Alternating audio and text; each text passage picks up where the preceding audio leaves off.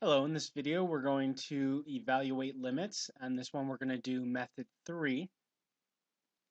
Now you could probably say most of the methods we're doing is really simplifying, but when I say limits by simplifying, I mean there's nothing else you can do except for maybe FOIL or something like that. It's going to be a very quick video, so let's go ahead and jump into our first example.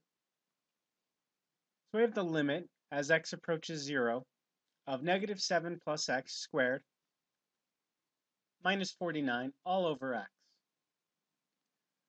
Now, why is this bad? Well, if we were to do the direct substitution and we plugged in 0, we're going to get negative 7 plus 0 squared. That's a 49, by the way. Minus 49, well, that's going to give us 0 on top. And look, we also get 0 on the bottom. So we get 0 over 0, and that's, again, bad. So we need some sort of method, and that's going to be this one. So what do? We can't, there's nothing I can factor really. I need to get rid of this x on the bottom because that's what's causing me a problem, right? If I plug in 0 onto the denominator, I'm going to get 0, and that's bad. So I need to somehow get an x out of the top so I can divide it out with the x on the bottom.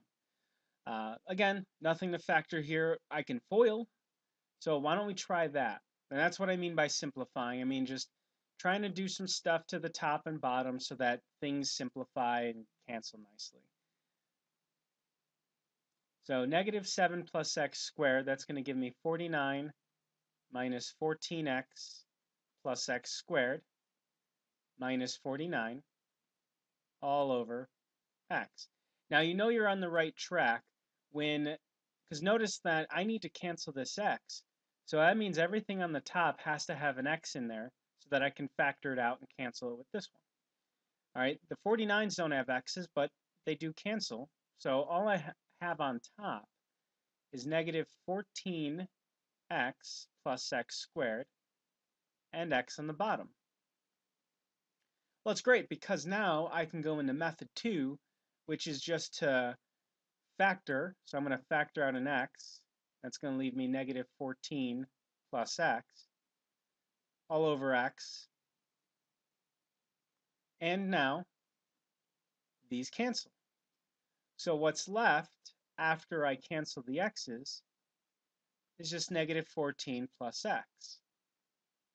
And since 0 is in the domain of negative 14 plus x, I can then just plug in 0, and I get negative 14.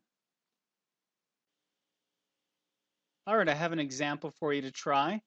Give it a shot, and to find the solution to this problem and more information about NIU, please visit the link down below. Good luck.